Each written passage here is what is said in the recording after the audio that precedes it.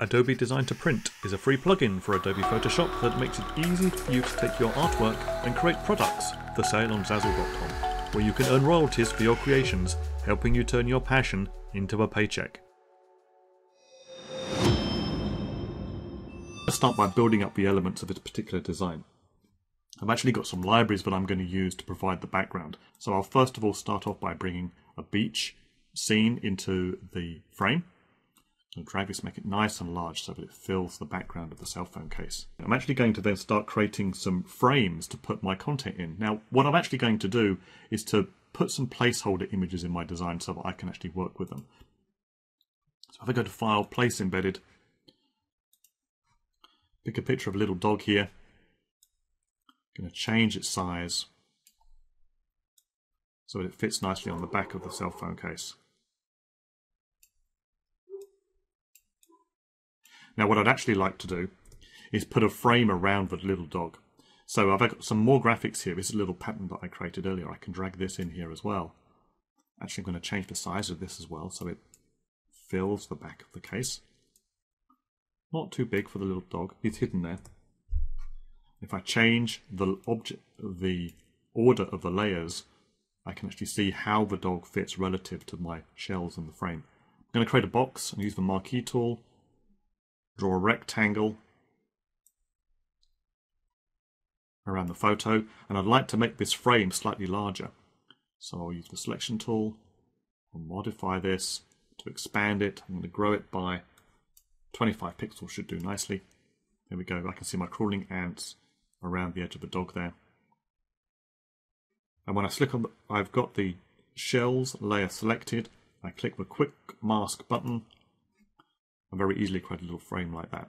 Now when I publish this design, what's going to happen is the beach and the shells and the dog will be uploaded as a single image. I actually want to make them separate so that the customer can actually swap out the dog and put their own photo in.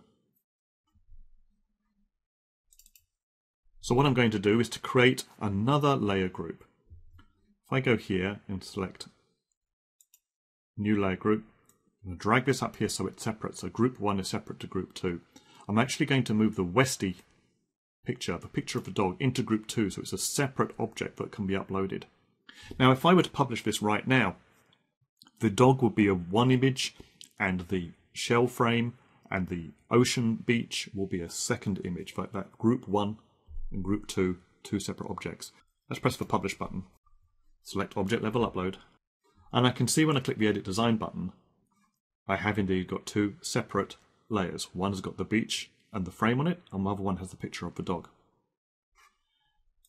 Now that's not very easy for a customer to be able to personalize, so I'm going to make a further change. What I need to do to enable my customer to easily personalize with their own photograph is provide a special name for this particular object level group. I'm going to give it a name called Picture.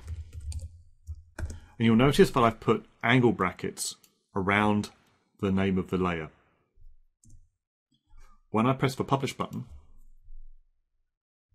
and select Object Level Upload, you'll notice that on the website, the button has now changed to say Personalize. When I click the Personalize button, the user has the opportunity to change that picture for some other picture that they have.